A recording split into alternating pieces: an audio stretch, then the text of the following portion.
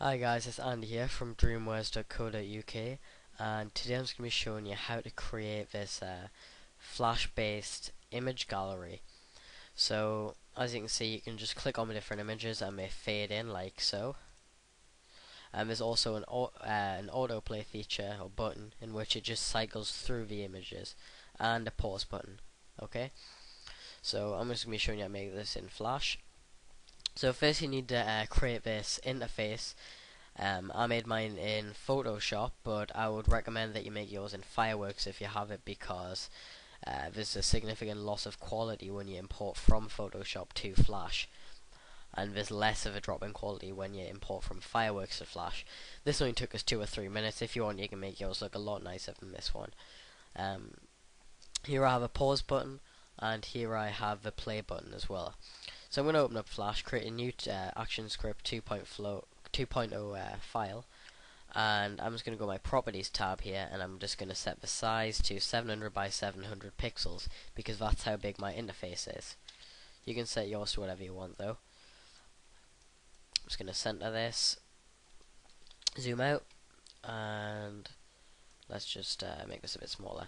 Okay, first thing we're going to do is press Ctrl R or Command R on a Mac, and then just import the interface image to the stage. Here it is. I'm going to call this layer interface, and I'm just going to press a little padlock here to lock the layer, because we don't need to edit this, we just want it to stay there. Then we're going to create a new layer, call this layer buttons, and then we're just going to import our autoplay button. I'm just going to drop this down here, and our pause button, like so, just drop it down next to it. And I'm also going to import our thumbnails. These thumbnails are going to be the ones who we're going to click on to load the images. As you can see, this is too big, so I'm just going to use a transform panel here, and I'm just going to scale it down to about 50%, like so. Just do whatever size suits you.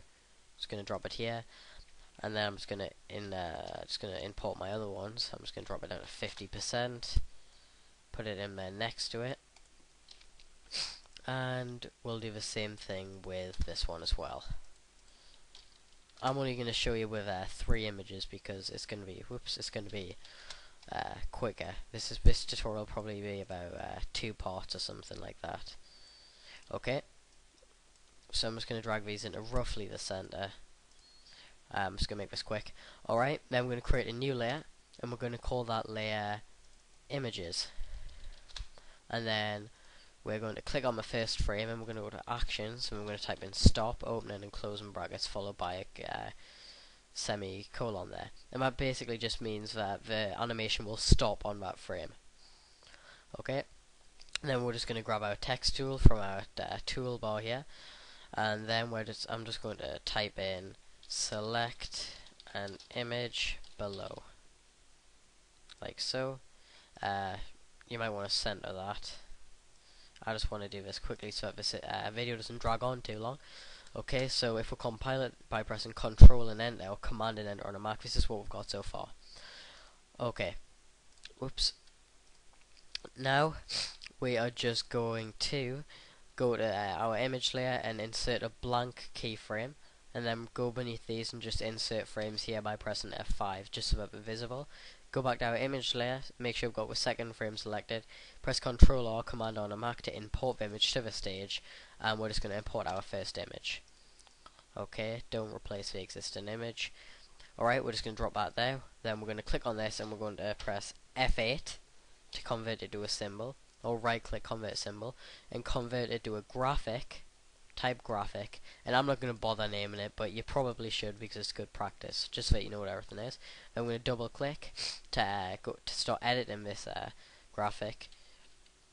Okay, and then I'm just going to insert a keyframe here, and then we're just going to select all these frames, right click, create classic tween, click on the first frame, and then select the graphic, and then just whoops, make sure it's a graphic, and then go to color effect, style, alpha, and set it to 0%. And then if we hit enter here, we can see that we've just got it to fade in now.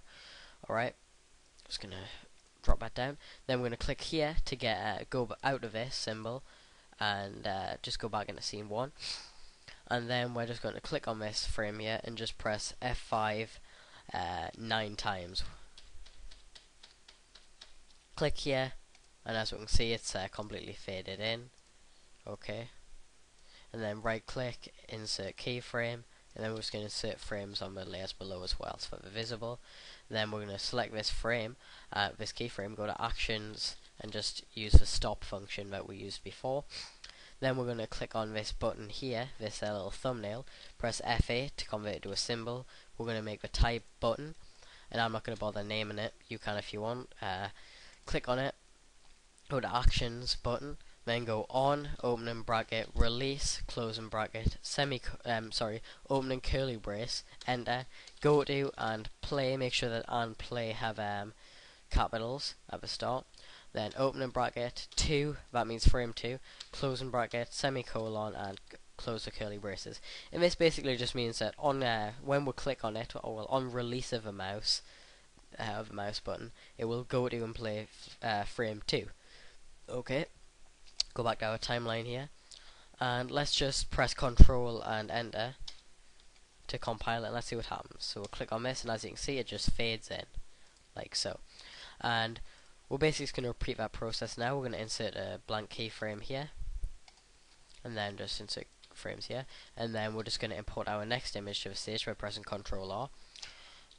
Okay, and I'm going to scale this down so that it fits, like so, and I'm going to roughly center it,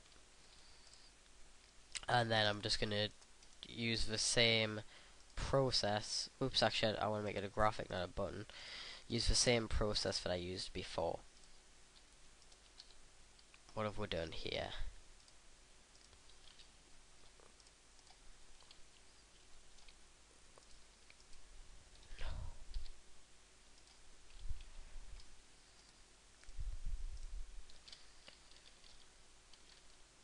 Alright, then sorry about that. We've just made sure that we've converted it to a graphic. Then we're going to double click, and then we're just going to insert a keyframe at frame 10, and then just create the classic tween here. Go on the first one and set the alpha to 0%, like so, and it'll fade in. Alright, and there it is.